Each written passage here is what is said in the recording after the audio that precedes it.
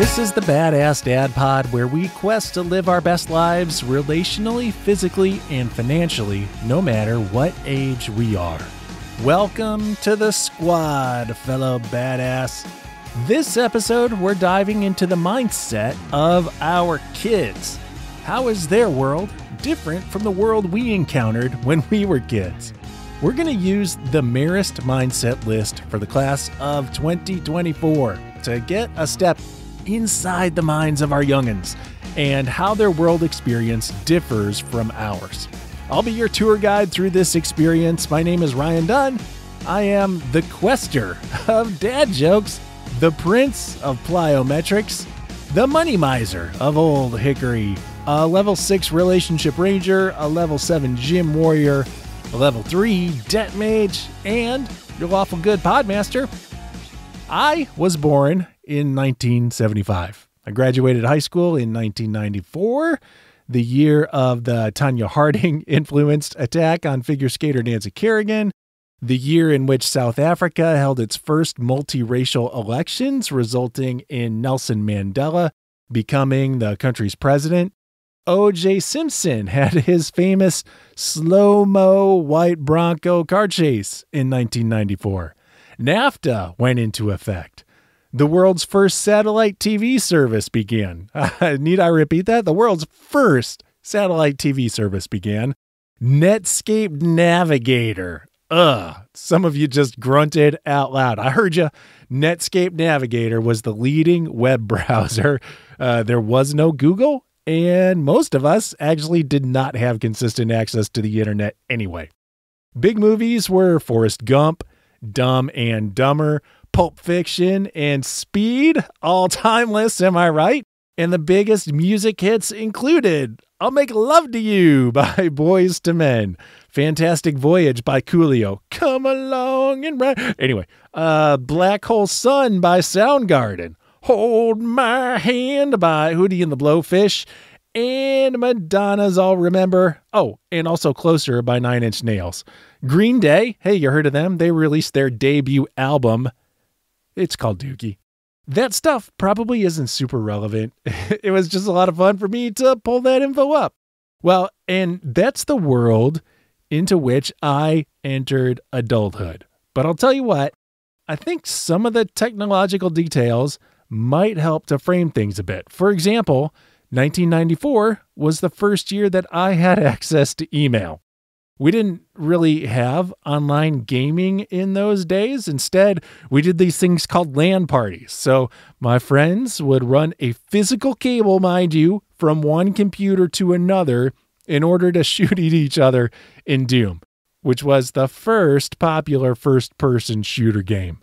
But most of the time, you know what? We just played each other on our Sega Genesises or our Super Nintendos. Cell phones, the things that really seem like born in the hand of every human being now. Well, in those days, they were really just for the rich. And by that, I mean the super rich. For example, when I entered college, I didn't know of a single student who owned a cell phone. Well, check that. Maybe I did. I might have known one or two, but they generally kept their phones in the trunks of their cars, and their phones were only to be used for emergencies. Nobody was walking around with those things in their pockets. We still had corded phones on the walls in our dorm rooms. And I realize that this makes me sound really miserly and old. So, hey, let's get to talking about the younger generation, shall we? According to the Marist's Mindset List. And this is an annual list generated by Marist College to describe the incoming freshman class. So, according to them, the artists and designers of the class of 2024 will explore race relations beyond Black Lives Matter in order to dive into a deeper understanding of how whiteness has shaped bias and culture in America. Now, whiteness hasn't been a word for many of us for most of our lives. Like the null curriculum, the unstated curriculum, the unstated things that we taught for people of my age when it came to race relations was something called colorblindness, which really is just a denial of race issues. Actually, it's whitewashing. And I mean that in a racial way in this case, because it leads to white cultural exceptionalism, which I believe is the most common form of racism present today. Like, most people don't have a problem with people of color for their appearance. Instead, we harbor prejudices against people who don't sound or act white. And I'm guilty of that. So I rejoice that our younger generation is addressing the whitewashed mentality and that they're willing to celebrate a more diverse vision for the nation. This next generation has always been connected through mobile smart devices. So they rely primarily on those devices for shopping, for inter-wellness-centered consumer experiences, and for engaging in the social good.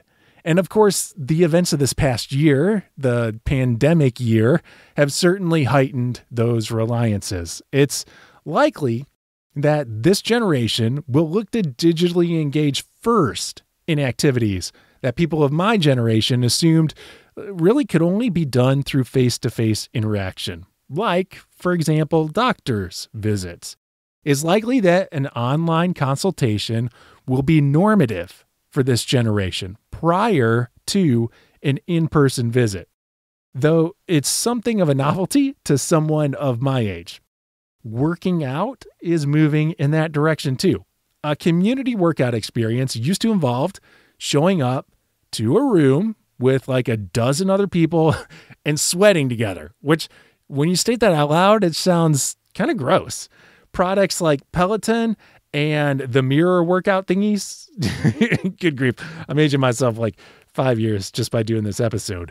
They're called fitness mirrors. Fitness mirrors, those whackamadoodles are making digitally focused fitness activities much more accessible. And this generation, the one that's coming into adulthood now, may look to those experiences first. Faith is undergoing a big change in this generation as well, for much the same reasons. For most of us, the center point of the faith experience is some kind of communal worship experience, right? For Christians, for example, the church life is generally centered on the Sunday morning worship event. But such large gatherings are not going to be a high priority for this upcoming generation. Again, they're going to engage digitally first, and to them, digital engagement is valid. Virtual experience is increasingly a valid experience, meaning that it's not a proxy for real life experience when, real life experience can't be had. Instead, virtual experience is real life engagement. Now, moving on, here's an interesting set of factoids. During my childhood, I witnessed the fall of the Soviet Union and the rise of a democratic, then increasingly dictatorial Russia. For the class of 2024, Vladimir Putin has always been the leader of Russia. Additionally, Tayyip Erdogan has always been leader of Turkey, and the U.S. military has always been involved in Afghanistan. Also, most of this graduating class was born after September 11th of 2001. So they can't participate in the "I remember where I was when the attacks happened" discussion. I remember where I was. I'll tell you, I was driving to a job at United Airlines, mind you. I was listening to the coverage, and immediately I made this mental jump that the newscasters were recounting some event that happened a long time ago. It took me a good hour to process that these events were happening in real time. Kind of a weird experience in cognitive dissonance there.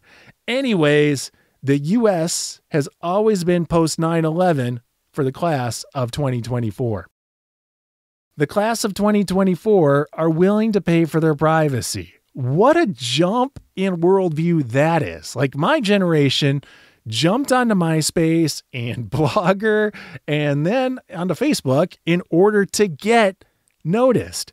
This generation, they're willing to pay in order to go unnoticed. I mean, there is a jump in mindset, right? For them, privacy is a commodity. So the default setting in their worldview is that marketers and researchers are going to get your shopping and surfing behaviors and some of your personal information. It is necessary now to pay in order to limit that information. Like, you just assume that everybody knows everything. If you want to hide stuff, you have to pay. Whereas my mindset would be, nobody knows a thing about me. Gosh, we probably should do an episode on privacy practices. I feel a little underprepared for this aspect of the world. And there comes another 5 years onto my age. Let's move on, shall we? Banned books are an artifact to the class of 2024. But Harry Potter has always been banned somewhere in America for their entire lifetimes. That's nuts. Who's banning Harry Potter? I feel like that is such a normative part of our culture. I mean, Harry Potter is. It's so mainstream for us. But I'll tell you, when I first entered into professional youth ministry back in the early 2000s, the big hot topic was whether or not we should allow our kids to read Harry Potter books because, wizardry and all that stuff. I'm pretty sure we were massively overreacting on that front because I have yet to meet a person who turned towards devil worship due to the influence of Harry Potter. Anyways, get ready for this next factoid. It's the need for personal protection equipment. That is going to drive fashion trends for the younger generation. So get ready because personal coverings are becoming a functional part of regular clothing items. And we're going to see a lot more self-expression in functional PPE items. We see that a bit now with what people have put on their masks. No, there's going to be a lot more. Do you think masks are going to be a permanent thing? I've been wondering about that. In some places, masks are fairly normative. It could happen in the States too, right? Diversity in literature has been a focus for this generation's educational experiences. I can't say that was the point in my rearing or in my education. I think my educators focused on exposing us to old classics. Like there was lots of Shakespeare and some Homer. I remember The Great Gatsby and Great Expectations.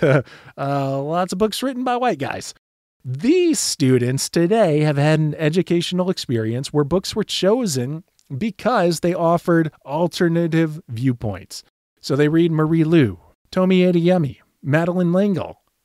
Additionally, they have been encouraged to be more interactive with texts. And what I mean by that is that in my educational experience, we read the books. In their educational experiences, they read the books, then provide commentary in online forums like Reddit and Goodreads. So they're encouraged to have a much more personal experience with the text. Just a minor pedagogical difference between what they experience and what I experienced in education. Another key difference from my generation to this next one, our biggest threats throughout my childhood were communism and nuclear war, and what you were going to do when Hulkamania ran wild on you. Anyway, today, this generation feels the greatest threats are international pandemic and global warming. And they are way more informed about the threats to them than we were about the threats of our childhood. Let's be honest. When I was a kid, we had like a half-hour window through which to get world news each day. This generation has grown up in a world of 24-hour access to worldwide news from cross-cultural perspectives, which is pretty nuts, yeah? Here's one thing that hasn't changed, though. Michael Jordan is the greatest of all time. Thanks to the ESPN documentary The Last Dance and the way that COVID held us all captive without live sports, we had ample opportunity to relive the 90s and witness the awesomeness of MJ and the Phil Jackson-led Bulls dynasty of the 90s. On a related note, when I graduated from the University of Iowa in 1998, a kid named Tom Brady was taking over the quarterback position at the University of Michigan. And I hear he's been pretty good too. So yeah, that's a worldview dive on this episode, a mini episode of the Bad Pod. Super informative for me to research. Hope it was slightly informative for you to listen to. If so, hit the subscribe button. We've got all kinds of useful stuff here on the Badass Dad Pod, and more information for living the best way possible relationally, physically, and financially over at thebadpod.com. And if you want to take the next step, search Facebook for the Bad-Ass Squad. That's Badass Dad Squad. We'd love to have you sharing your worldview in that forum. Until we meet again, my name is Ryan Dunn. You've been awesome. Okay, bye.